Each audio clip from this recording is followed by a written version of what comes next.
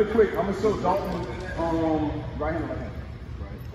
I'm gonna show Dalton what we do when we bring somebody in day one who's never had any training, whether they've had training or not. We're gonna start with the basics and show them how we want them to stand, where we want them to put their hand, and what kind of technique we're gonna use depending on the situation. So you already know how to stand. See how you stand? You put that foot forward.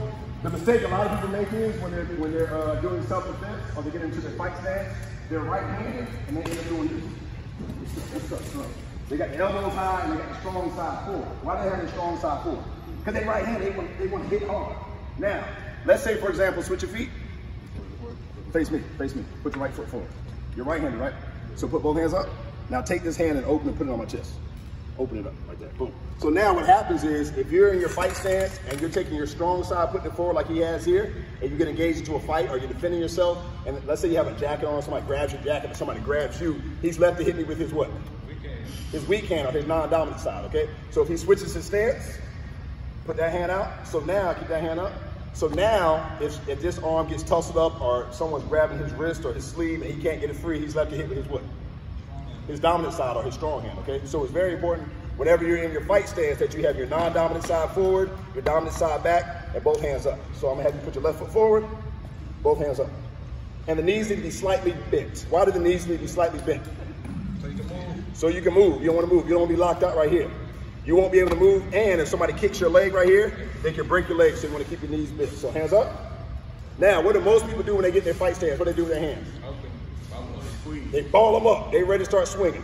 The problem with this is if your hands are tight like this, it's going to slow you down and you won't be able to move as much. So you actually want to have your hands open. Doesn't mean that you have to have them open, but it helps because my hands are open and somebody comes and they take me out, I can push them, I can grab them, I can push them back, I can put them to the side. If my hands are closed, I can't do that. All I can really do is punch, all right? So my hands are open. When do they become a fist if I'm striking? Right before him impact, yes sir. So I'm here, bang. Now, can I strike with my hands open? Yes. You better believe it. Where's that top hat at? Come on up here, Coach DJ.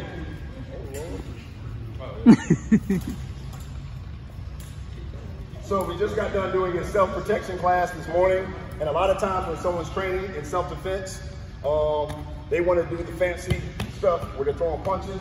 The bad thing about that is, let's say, for example, you punch at someone and the person ducks and there's a wall behind them, you can break your wrist or knuckles on the wall versus having an open palm strike or a hammer fist. So now, if I strike here with my open palm strike, I'm not striking like this with my hand closed. I'm actually opening my hand and I'm striking through my target. So if I strike through my target, think about it like this. If I'm defending myself because this guy came in and he slapped my wife on the bottom, grabbed me by the neck, got disrespectful, something crazy, because I don't go around looking for fights, but if something crazy happened, now I got to defend myself, because if not, my wife will cuss me out when we get home, so I got to do something, right?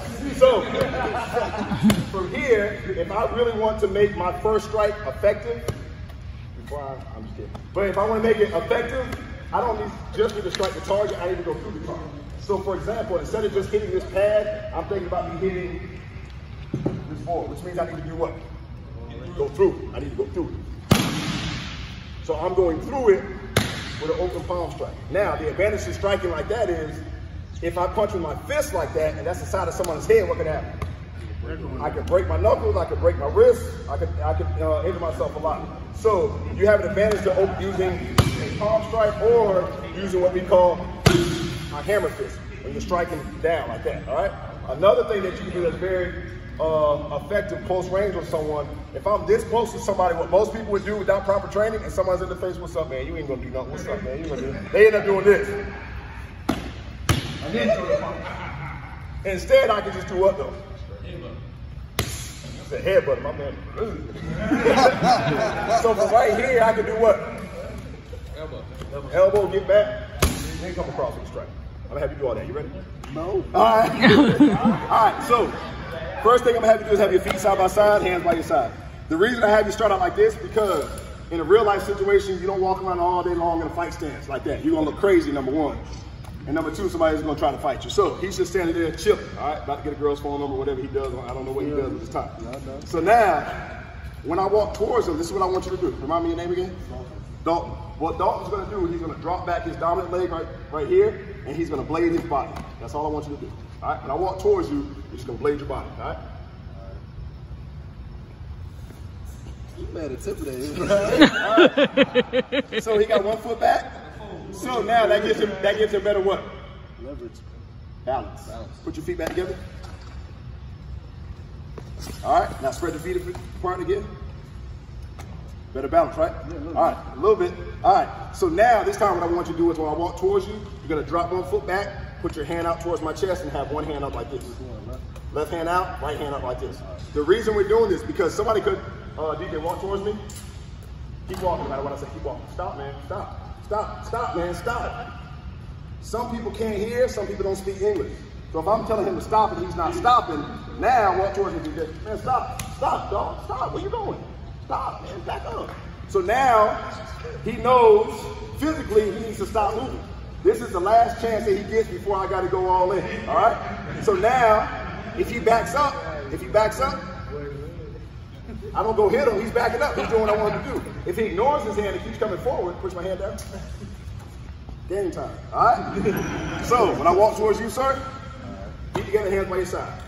When I walk towards you, that 1 foot goes back, your palm goes out, your hand goes up. Ready? Good, keep it like that, keep it like that. Good, good. So now, we call this technique, we call this the spear position. Stay like that, don't move. The reason we call it the spear position, looks like I'm what? Looks like I'm throwing a spear. Or this hand is a spear because I'm keeping the person back. Again, if I just do a normal fight stance, have your hands up like this. Don't move, no, go back, just stay right there. Look how close I can get to him. So if he has that hand out, we have what's called a reactionary gap. There's a gap that he has more time to process the information of me swinging, me grabbing, me going to get something. He has time to react versus me getting really close to him. So now what I want you to do, brother, from there, feet back together, hands by your side. This time, we're gonna add something to it.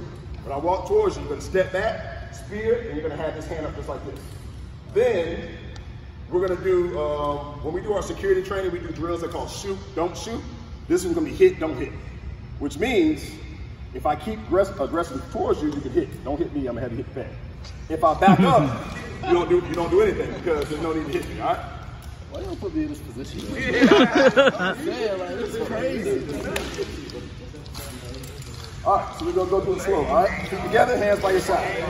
So when I walk towards him, he's gonna drop his hands back, he's gonna spear.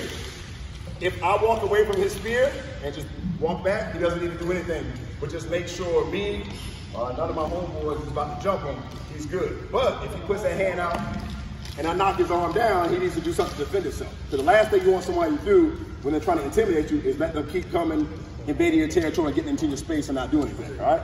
That's why we encourage people to train so much so you can build that confidence. But anyway, we're gonna go through it slow, I promise. Ready? All right. Ready? Spear? Good. Now from right here, as soon as I take your arm and I push it down, I want you to take your elbow and strike. The way we effectively do an elbow strike, the elbow is the hardest, sharpest point in your body. In order for that elbow to be effective, he's gonna point his thumb down. When he points his thumb down, now that elbow is standing out, protruding, and is ready to strike. If he doesn't point his thumb down, his thumb's like this, he's probably gonna hit with his forearm. You point your thumb down, the elbow points out, and you're gonna strike right here. Yes, sir. But make sure when you strike, this hand comes back to your face. Yep, yep. Do it slow. You ready? Yeah.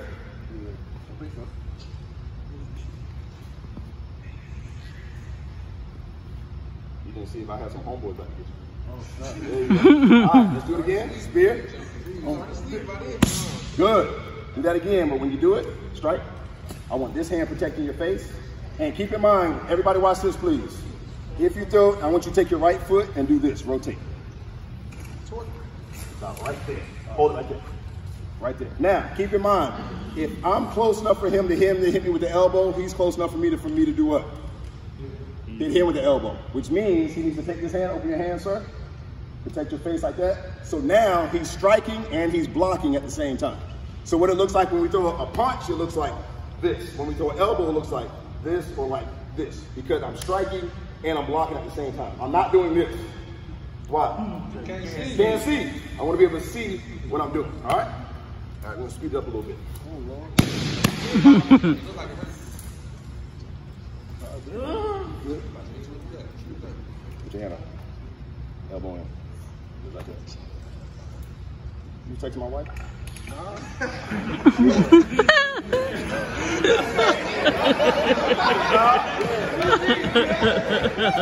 Y'all give him a hand. Good job. Good job.